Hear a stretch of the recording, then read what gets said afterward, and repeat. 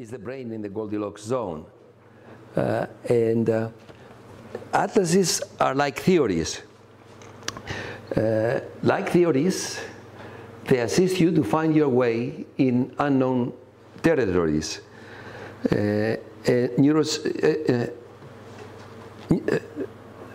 Oh, that's in Spanish. That's all right. I have also translated in Spanish. The brain was not always on the sunny side of the street. Just consider the ancient Egyptians. They heedlessly discarded the brain in funerary practices and sent millennia of pharaohs brainless to their afterlife. It was Hippocrates who was the greatest, gave the greatest praise for the brain. Astoundingly modern view. Men ought to know that from the brain and from the brain only derive our joys, pleasures, laughters and jests, as well as our sorrows, pain, griefs and tears. Unfortunately, the view was not shared by Aristotle, who thought that the brain was there to cool the blood, air conditioning.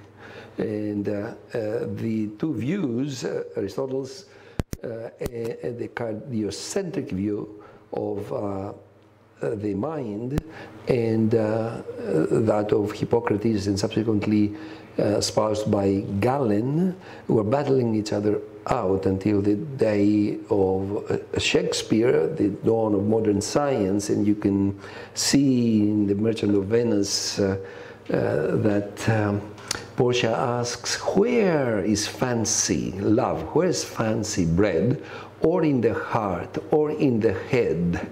And you would have thought that science has answered that question until you go to buy a Valentine's Day card for your loved one, and you face, as I faced, the following thing in Bondi Junction in Sydney. And 300 cards, each one with at least one red heart on them, none of them with the brain. And it forced me to write a letter in the newspaper. Darling, I love you from the bottom of my brain. And a journalist from Melbourne called me, are you insisting that the heart has nothing to do with love? I said, if in a heart transplant I receive your heart, I am not going to fall in love with your husband. She said, what a pity, and he's such a lovely man.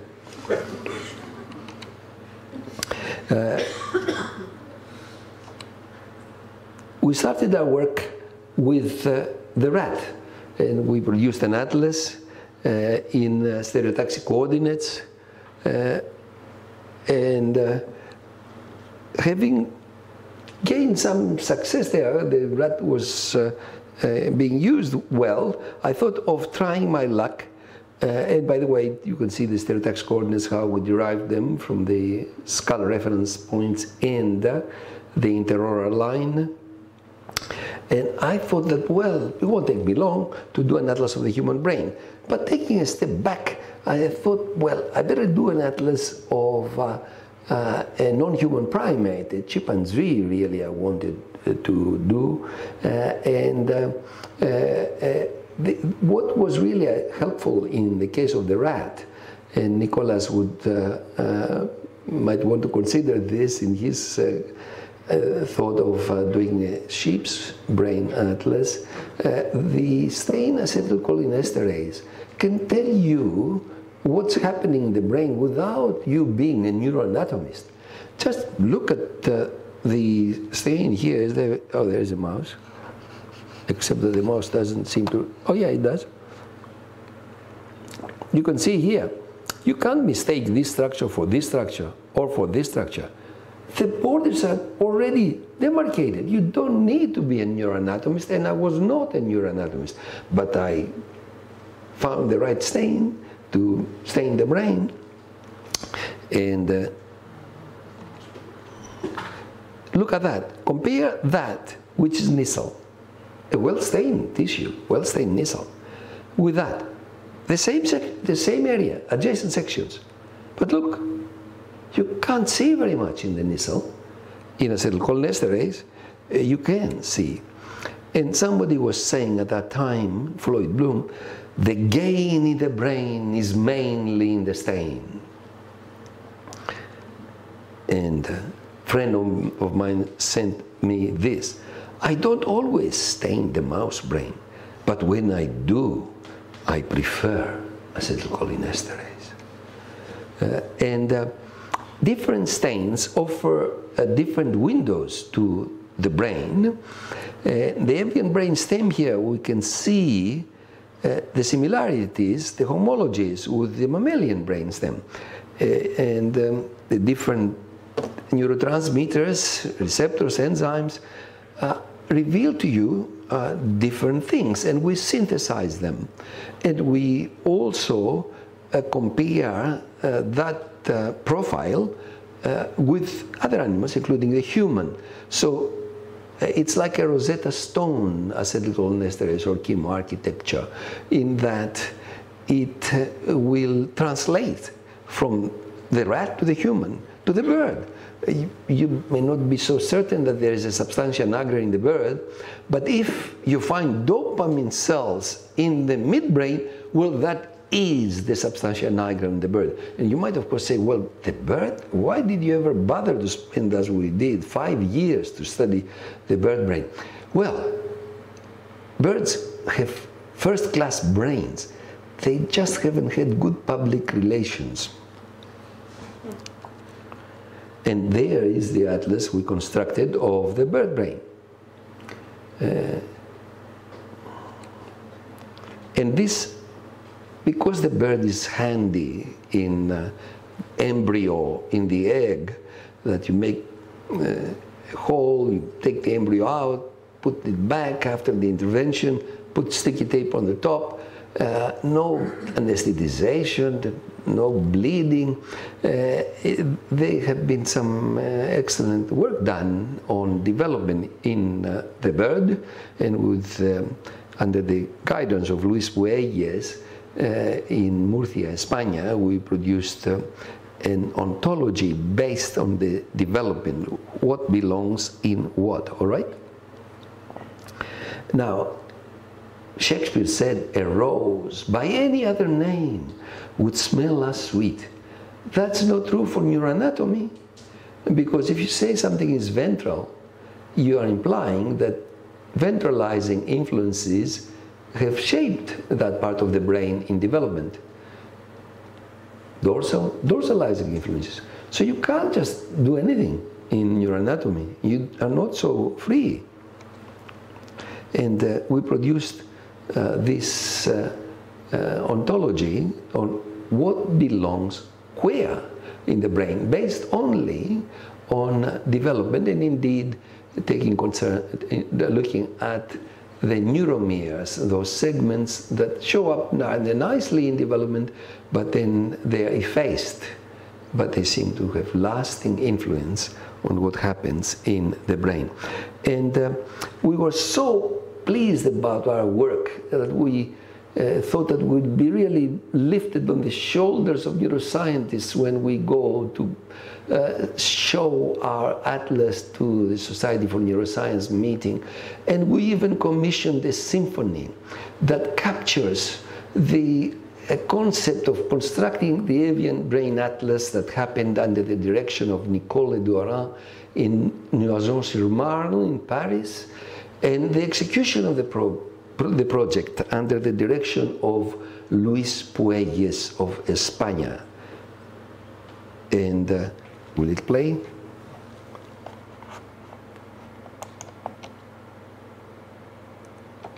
No, it won't play, but I'll play it here.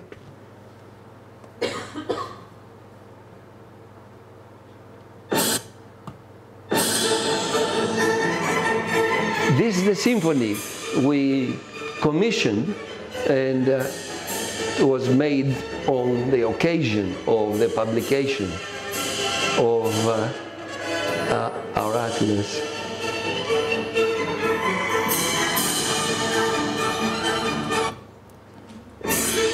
I don't want to go again. Okay.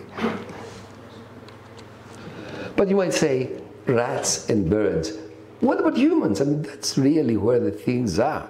And again, I was optimistic. I thought that I will work on the human, but I also wanted some security in studying the brain of a non-human primate. And we can see here a photo of a orangutan. Really, I took a chimpanzee, but I didn't have a chimpanzee to pose for me. And I wrote to the Taronga Park Zoo for the opportunity to do a post-mortem on a chimpanzee brain once a chimpanzee died. They responded they would be happy to oblige, but they had not had a death of a chimpanzee in the zoo for a decade. 2 months after receiving my letter, 3 chimpanzees died. Luckily, they didn't suspect me, and I studied the brainstem of one of them, and it led us to the construction of this atlas, Human Brainstem, that we published in 2019. There was no difference between the brainstem of the chimpanzee and the brainstem of the human. There is the brainstem of the human, and just for a second, one area that we identified was the endorestiform nucleus, which you will see here, endorestiform nucleus, and here you can see it in Nilsel, just barely, not easy to see in Nilsel. And that nucleus I had seen 30 years ago, and I didn't it wasn't bold enough to say that it is a different structure, because you need more than one criteria to save yourself from rediscovering something or discovering something that belongs to another structure. But I actually, in my brain, I also had this evidence that this area that we call the endorestiform nucleus receives either terminals or pre-terminal projections from the spinal cord. So it was in my head, but I didn't connect the two things until I started looking at the material again.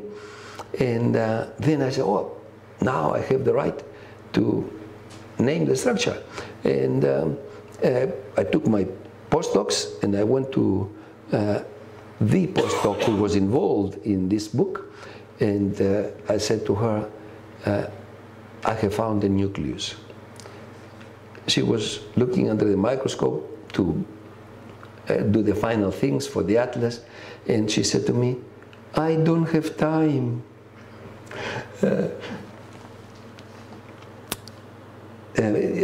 With Charles Watson, who is a more seasoned researcher, if we lack on a nucleus, we stop work. Charles plays the saxophone, and he plays the saxophone. That's really the reason we do these atlases. It's not to save humanity, right? If by chance somebody uses it in the theater to get better stereotaxic accuracy, or can construct an animal model of the disease, that this often happens with the mouse atlas, where there are models of Alzheimer's, depression, schizophrenia, epilepsy. We're pleased, but that's not what really keeps us working. It's the pleasure of finding something that was not noticed previously. And again, that's the endorestiform nucleus. Now, you might say, well, brainstem, that's fine and dandy, but really, the important thing is the cortex. Well, there has been somebody who did good work on the cortex, not surpassed yet. That's von Economou. And there is an occasion to his honor that we organized with Michael Petridis. And we are trying, though, to learn from Economou and to do a map of the human brain. But as I mentioned earlier, we wanted to check non-human primates. And here is the surprise of my career in science. This small primate, the size of a small rat, has all areas in its brain that we have. The birds don't. The homology is about 75%. The rat doesn't. The homology may be 90%, maybe above, a little bit above 90. This one has all the areas of the brain that we have. There are no more areas in the brain, and there are no more in our brain or its brain. And here are the cortical areas of the marmoset. It looks like French cultivated areas from air. And yeah, they are homologous, those areas. We have done an atlas with Jürgen May from the University of Düsseldorf of the human brain, and improved a bit on the cortex, but we are not happy yet. And they are, of course, another player in the domain, which is the scientists who try with connectivity to get areas of the brain to show up. And by the way, here's the work from Petridis and Pandya on the correspondences between the rhesus monkey, as you can see here, and even the so-called Broca's area on the left hemisphere, 45A, 45B. They've identified firstly, and then we introduced them in our atlas of the rhesus monkey, and you can see them here, 45A, 45B, in the human and in the monkey. And you might say, as one of our colleagues said, don't you know that 45A and 45B, the Broca's areas, they are only in the human? The monkey, when did you last have a conversation with the monkey? And our response was that if the right hemisphere of the human has area 45 and 45B and yet doesn't speak, then we have the right to name, likewise, the monkey, which doesn't speak, 45A and 45B areas on the basis of cytoarchitecture, chemoarchitecture, connectivity. And of course, there's this other player in the domain now, which is MRI. And it's not going to do it, is it? No, it's not going to do it here, but hopefully it'll do it here.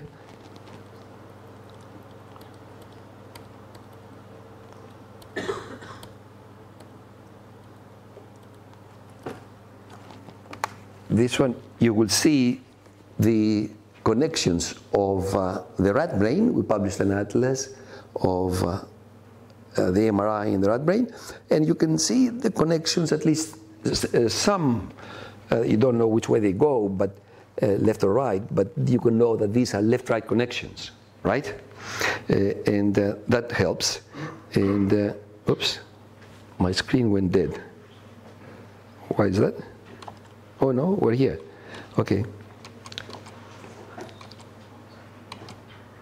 Now, we've done some post-mortem, used some post-mortem tissue to study connectivity in the human. You can see rather nicely if you can leave the tissue there for a week to be imaged. This is data from Duke University. We just published an atlas on that. But now what we are really working right now is this, a imaging atlas of the living human brain, and this is one of my colleagues. There are three of us working on the data that were obtained from him. He went into the magnet for about 25 hours over a long period, and we got what we think are good data. And that's what you need first before you do anything else, to make sure that your data is as good as you can get it. It took us a long time,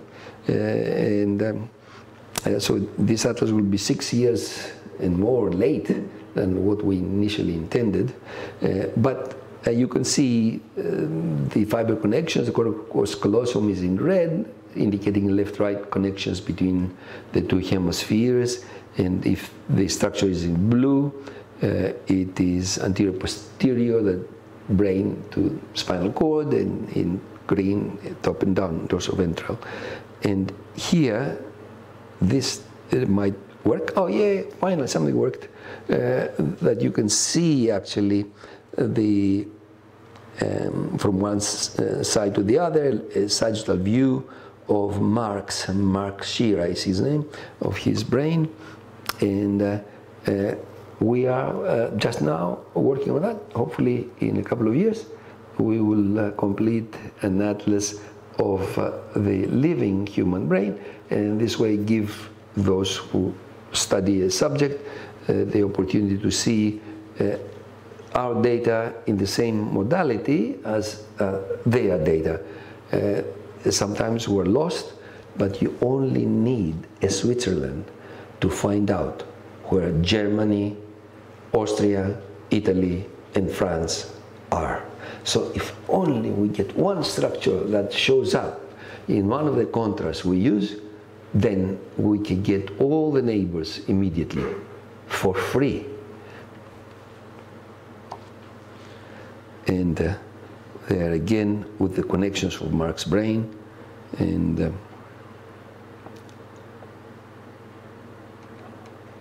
there's Mark in the middle. Okay, and still laughing. Still, he's not dead. He would have been otherwise if it was some years ago, right? Now, I hope I have convinced you that the brain is important for behavior. That Hippocrates thought is true. If so, then it's worth bothering to find out if it's the right size. Hence, the question, is the brain in the Goldilocks zone? The Earth is in the Goldilocks zone around the Sun. Goldilocks, you would know, is a little girl who went there and found, descended somewhere, found there were 3 porridges for 3 bears. Tried one, was too hot. Tried the next, was too cold. Tried the last one, just right. So the Earth is not too close to be burned, not too far to be frozen. Well, is the brain in the Goldilocks zone? And I have written a novel about this called A River Divided, and it was also published in Greek after 6 months working to translate it with the help of a friend who knew Greek really well, and it broke a record of how long it takes to do a novel.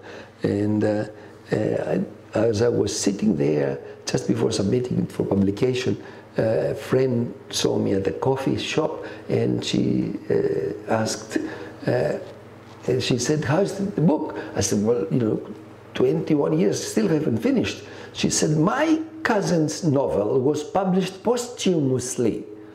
I said, "You're giving me hope."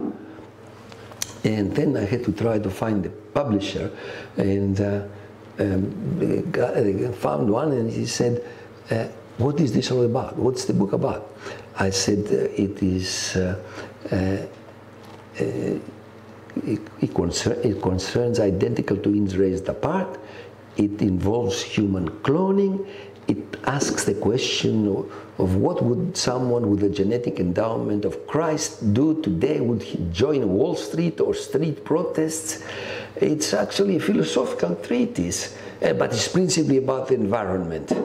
And he said, "And on what shelf would I place it?" And until that point, I was convinced of Woody Allen's dictum: if you are a bisexual, you double your chances for a rendezvous on a Saturday night.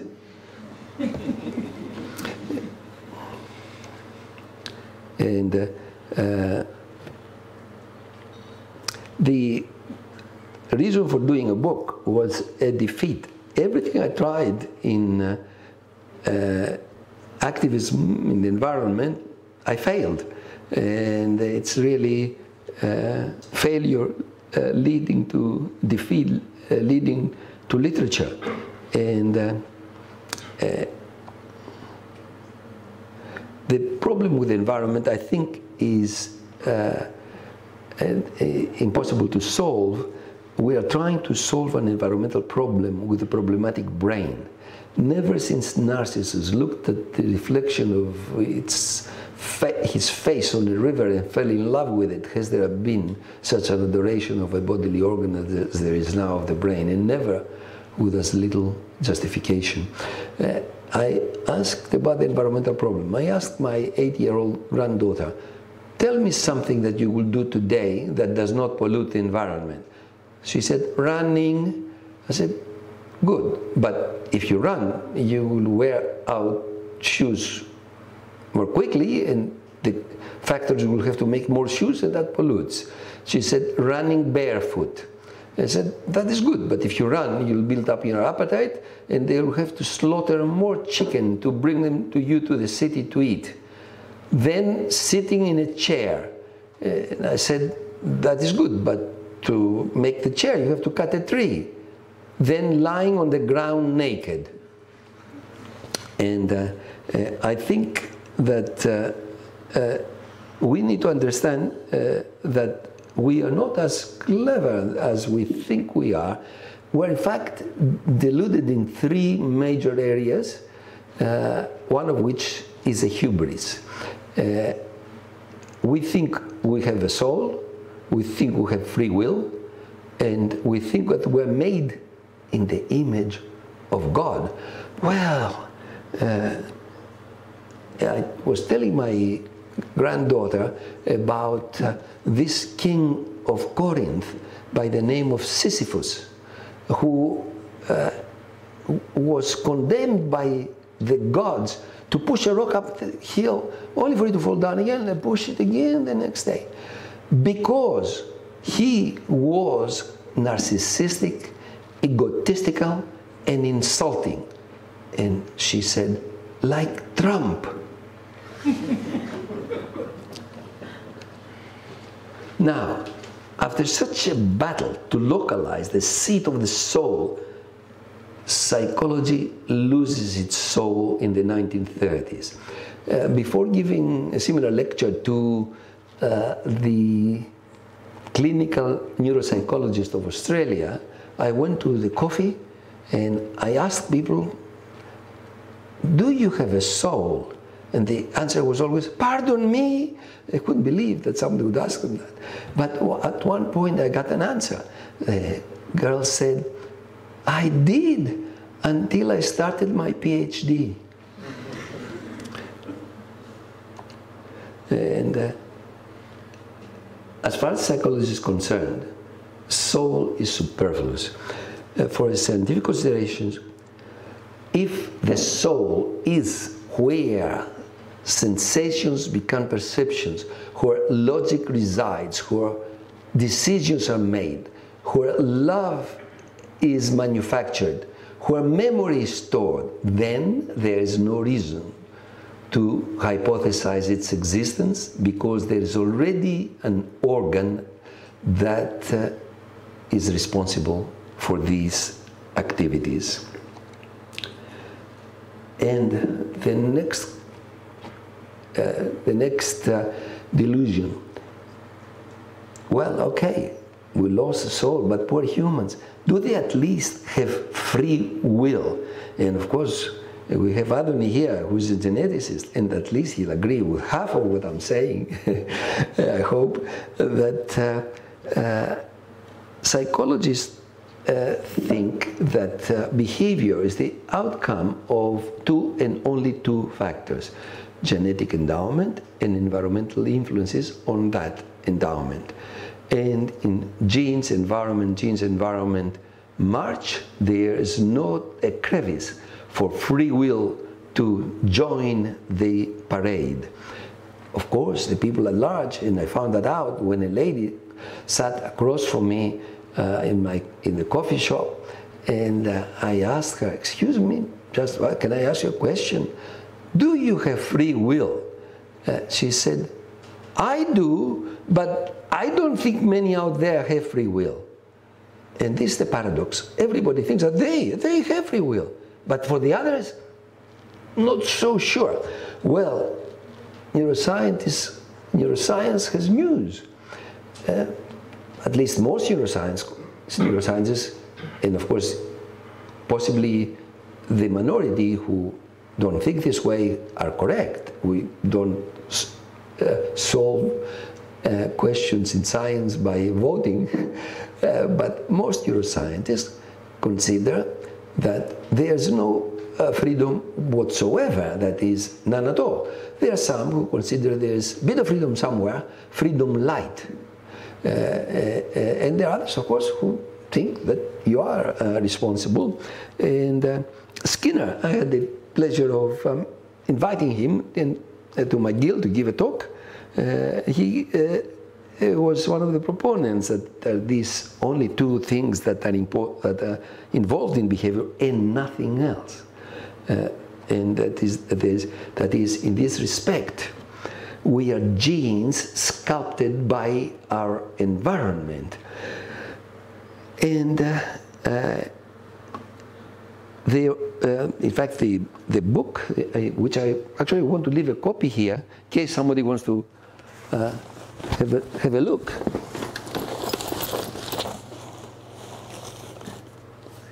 A River Divided. The book involves identical twins raised apart. As different artists would sculpt different statues from the same block of marble, so different environments would produce different characters, even in identical twins.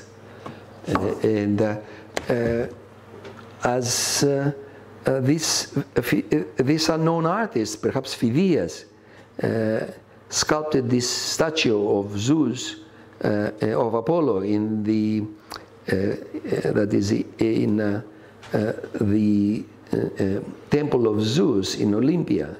So the environment produces the character out of the genetic material, just like Praxiteles sculpted Hermes.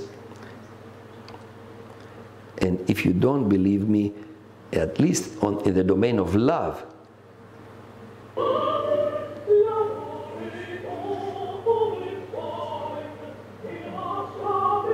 jamais connu des lois.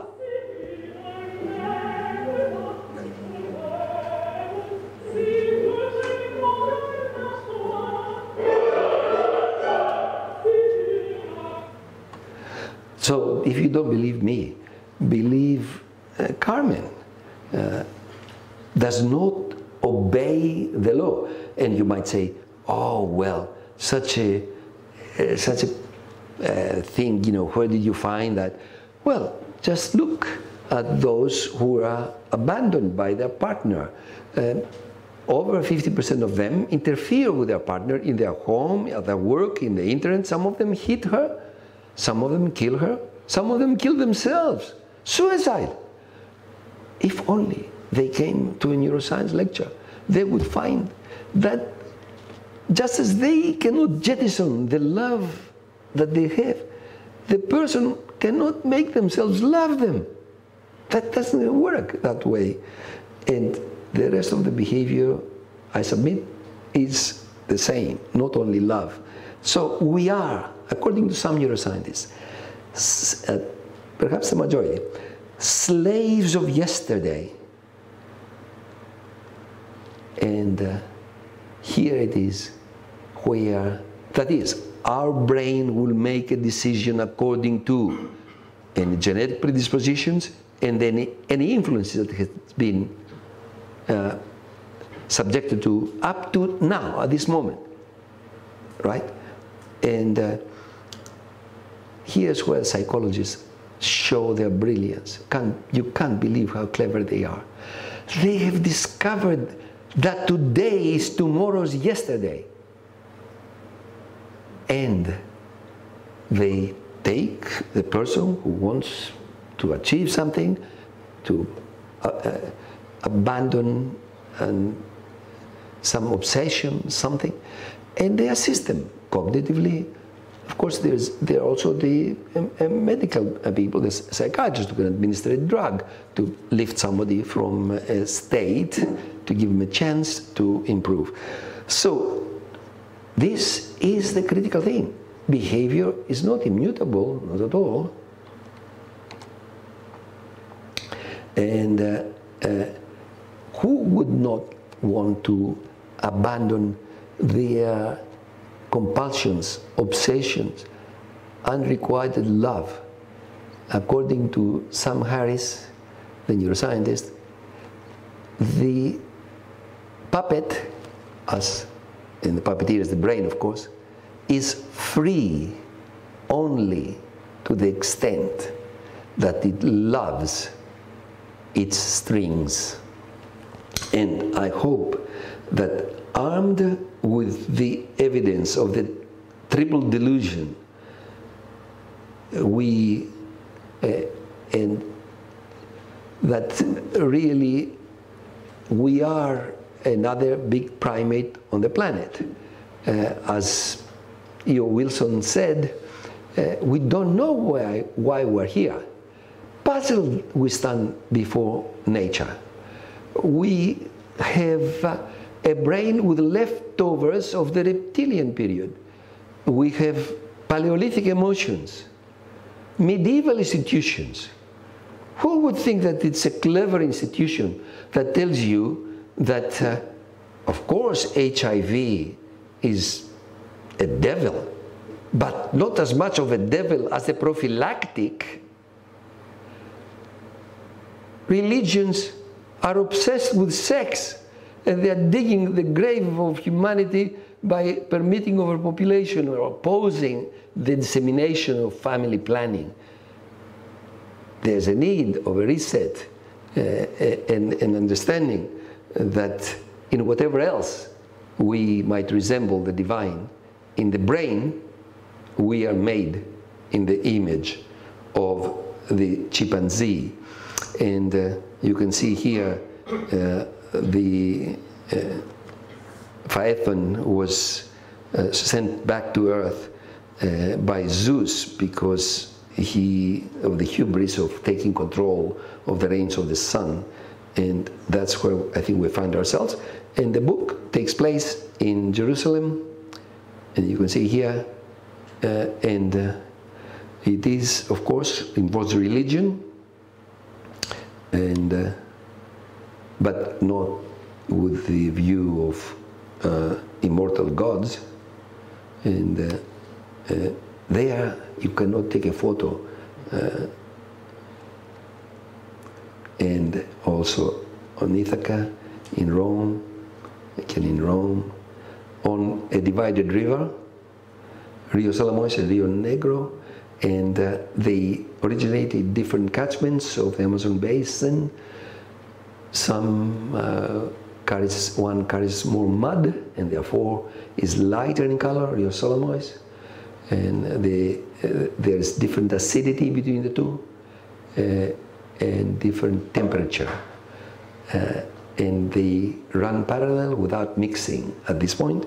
And the story, of course, in the novel is about two brothers who will meet for a moment only to be lost forever in the opposite sides of the environmental debate. One constructing a hydroelectric dam in the Amazon for green energy, and the other opposing it. Is the Amazon forest yard with the native. You can see how long it took me to write a novel. I had hair there. And in Buenos Aires, I learned tango to get the feeling of the place. And this is a medical school where, if those of you who know the Polytechnic struggle in Greece, you could recognize descriptions that match that. I had the pleasure of my partner who was there with the Polytechnic students, and she told me some of the events. And here I'm with Cecina Ferreira, the first girlfriend of Che Guevara, who kindly allowed me to use the conversation, interesting conversation I had with Cicina, a brilliant lady, and unfortunately she died last year. And I would like to finish by wishing you all your brain to shrink less than expected for your age. Thank you.